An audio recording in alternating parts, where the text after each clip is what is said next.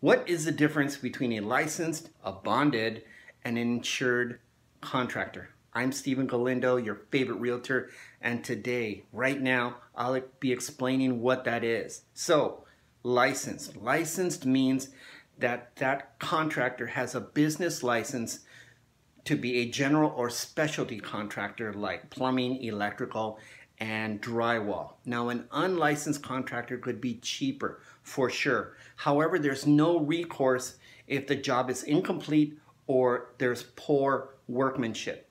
Usually, if you're going to hire a contractor, they'll have their business license on their card or on their website.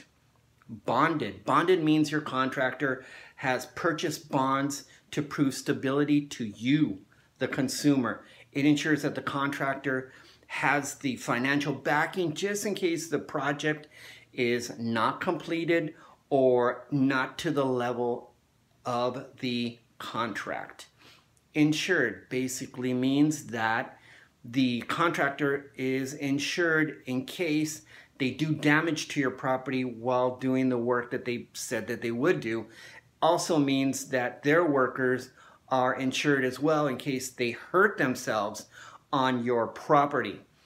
If the contractor doesn't have insurance, they get hurt, guess who's liable? You. And you don't want that. So make sure that your contractors have insurance. If you would like a referral to some of the really good contractors that I know, because I know a really good air-conditioned guy, a good painter, a good plumber, stuff like that. If you'd like me to refer them to you, I'd be happy to. Just reach out, pick up that phone. If you know somebody that's looking to buy or sell a home, you just have real estate questions, pick up that phone. I'd be more than happy to help in any way I can. Thanks for watching this video. Talk to you soon.